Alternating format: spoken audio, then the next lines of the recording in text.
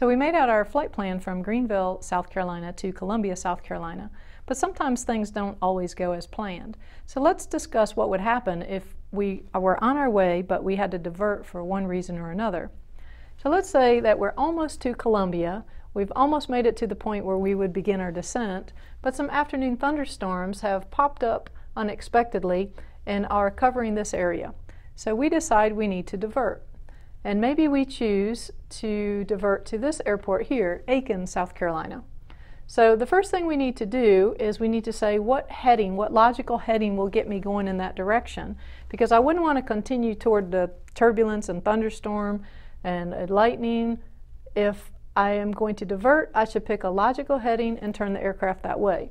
It doesn't have to be exact at this point, but knowing if I'm here, this would be south, so perhaps like a heading of 200 might work. So I would immediately turn the airplane and start flying a heading of 200. The next thing I would do is consider, do I need to change my altitude for direction of flight?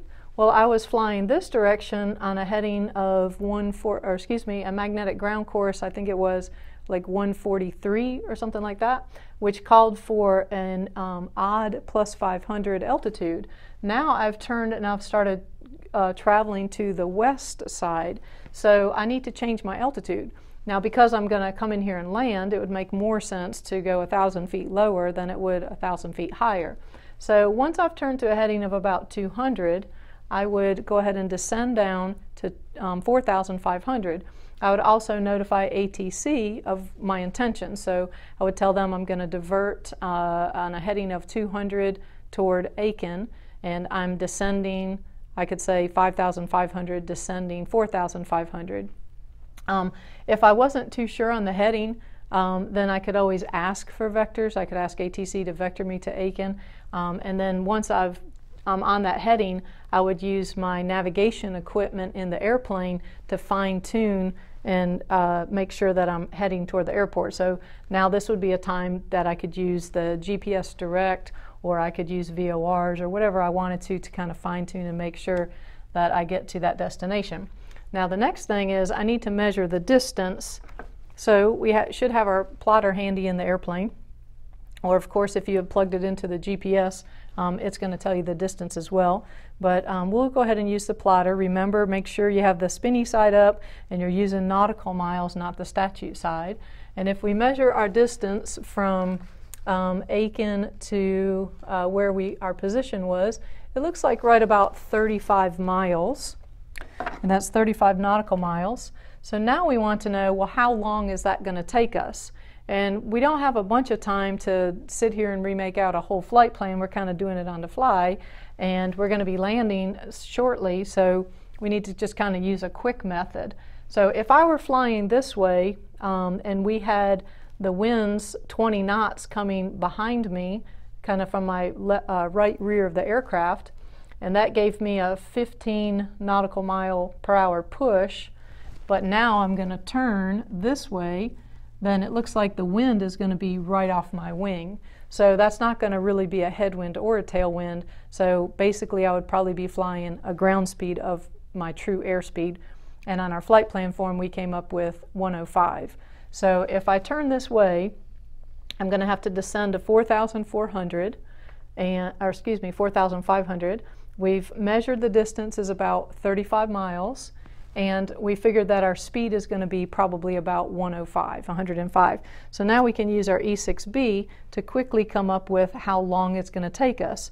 Well, if we're flying 105 knots and we're going to go 35 miles, then it looks like it's going to take us 20 minutes. So it should take us 20 minutes to fly from our current position to the airport. But it's also going to take us maybe another 10 minutes to fly the traffic pattern. So I would say that we're going to be on the ground in about 30 minutes. So then we want to know, well, how much fuel would we burn? Well, we knew from our flight plan by looking through the POH that our fuel burn was going to be about 9 gallons per hour, and we're going to fly a half an hour, so it's logical to say that we're going to use 4.5, maybe 5 gallons of fuel by the time we turn the key off.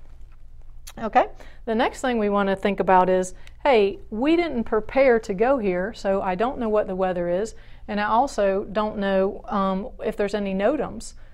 Perhaps the airport's closed because they're working on the runway, or maybe there's an air show here today. I don't know. So it would be best to call the Flight Service Station airborne and ask if there are any NOTAMs for Aiken. And even if you're out of range to reach the, to be able to receive the ASOS or AWOS, the Flight Service Station can give you the weather that far away as well. So we'd like to call the Flight Service Station and get an update for the weather and any NOTAMs at that airport.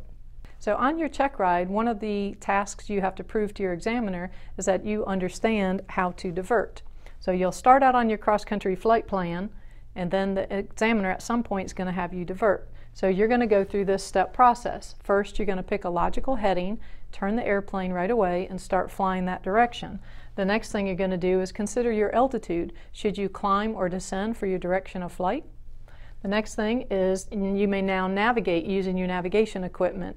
Use your GPS, use your VORs, whatever you need to. You could call ATC and ask for vectors if you wanted to. The next thing is measure the distance. So if you have your plotter handy, you can certainly use your plotter. If you have GPS, the GPS of course is going to tell you the distance. Let's say you didn't happen to have either one in your airplane. We can get a very quick ballpark by using things that we know.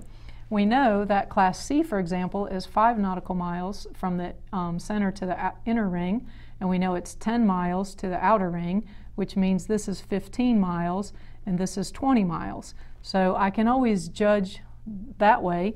Another way I could do it is I could take my pencil and get the distance from here to here and then put it on the longitudinal lines, because if I start on this latitude line, for example, each little tick mark going north or south represents 1 mile. So if I put my pencil down and said, okay, it's the length of my pencil, and then I drop my pencil on the latitude line and count up, then I can see that's 10, 20, 30, about 35 miles, and that will also give me a very quick reference on the distance. Okay, the next thing is we want to know how long it's going to take us to get there. So we can just estimate our ground speed if we didn't have GPS, or you could certainly pull the ground speed from your GPS.